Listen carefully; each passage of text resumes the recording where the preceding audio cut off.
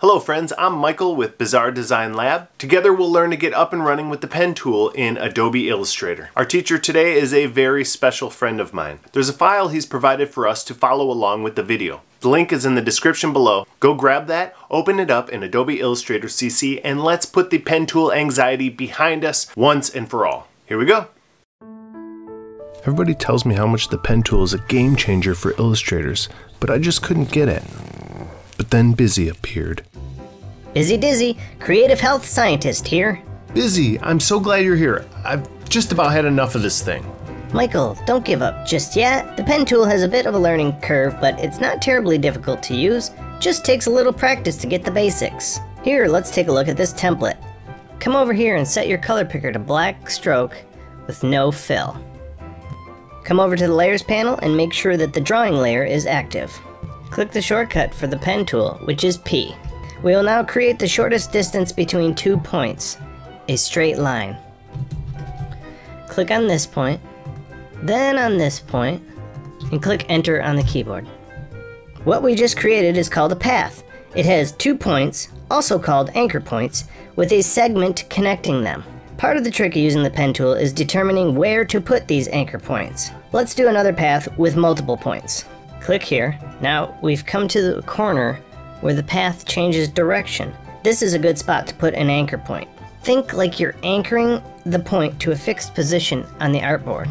Then come to the next corner, click to add another point. And again, and again, and again, and again. See how you have this stray line following my cursor around? The pen tool is waiting for you to place another point. But we're done with the path, so we can tell the pen tool that we're done by clicking Enter. What if I miss the mark on one of these points? Do I have to redraw it? No, you don't. You can always make adjustments to your anchor points. Just press and hold Control or Command on a Mac, which turns your cursor into the direct selection tool. Now, as we hold down Control, Command on a Mac, we can click on the point we want to adjust. Click again while dragging the point to the desired location and release. Cool. I can see how it might use paths to do line work in my digital art. What if I want to do a closed shape? Creating shapes is another area where the pen tool excels. If I click on this heart, you can see all the anchor points that make up the shape.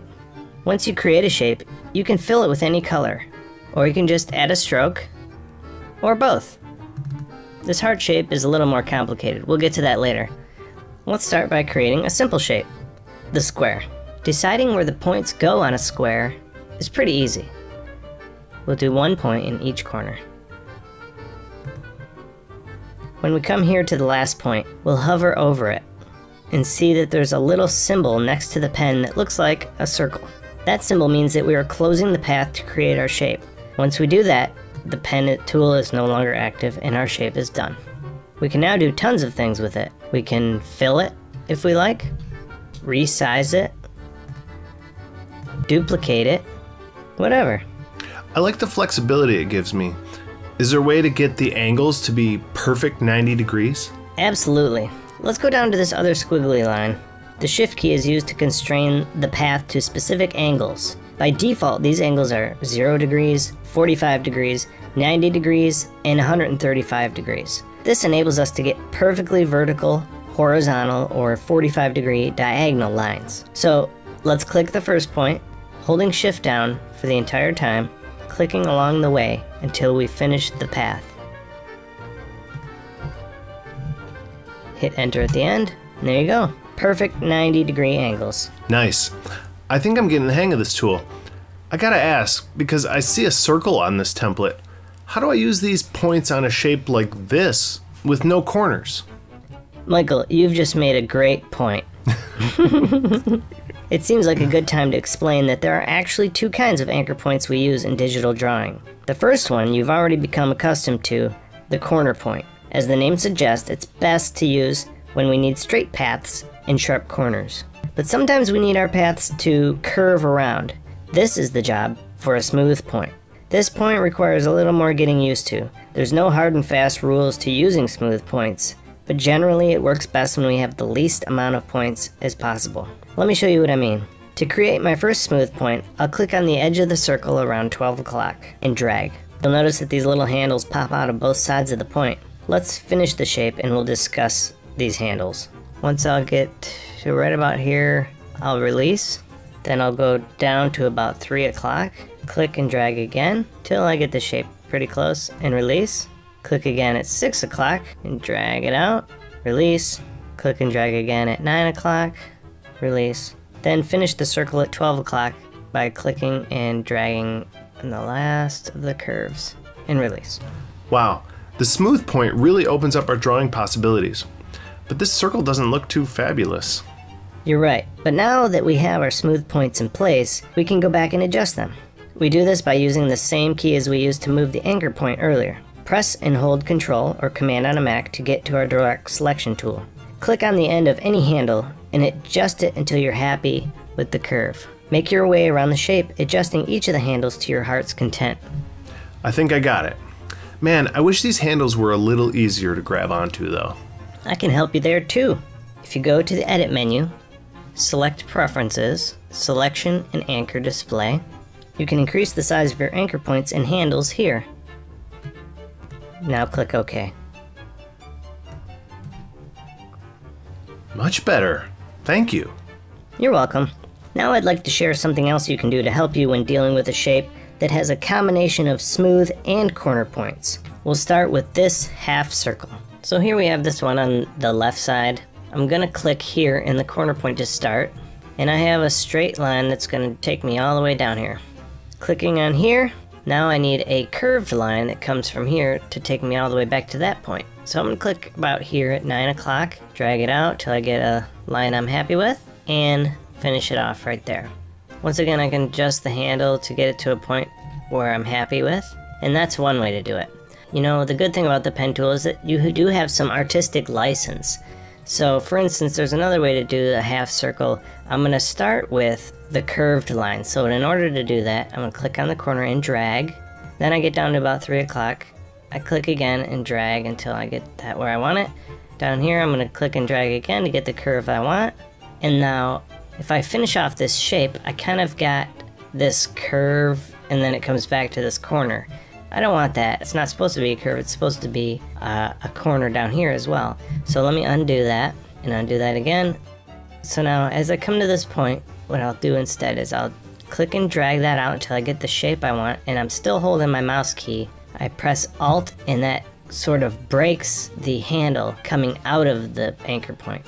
And I'm going to point it straight up to finish that shape. Click on this anchor point, and there we go. So now, using some of the tricks that we learned earlier, I'm going to teach you how to do this artwork. First thing we'll start is with the eye over here. I'm going to click in the corner, hold down Shift to get me a straight line over here to the right. Still holding down Shift, I'll click down here in the bottom corner. And now, I could click here, but how do we know that this point is going to be directly under this point so that when I connect them, I'll have a perfect rectangle? Well, there's a little feature inside of Illustrator that will help us with that, and that's called Smart Guides. So if you go to the View menu, come down to Smart Guides. Now, holding Shift again, we're moving over here, and as you can see, as I get a little closer to where it's supposed to be, there's a little guide that shows up that tells me I'm directly under that point.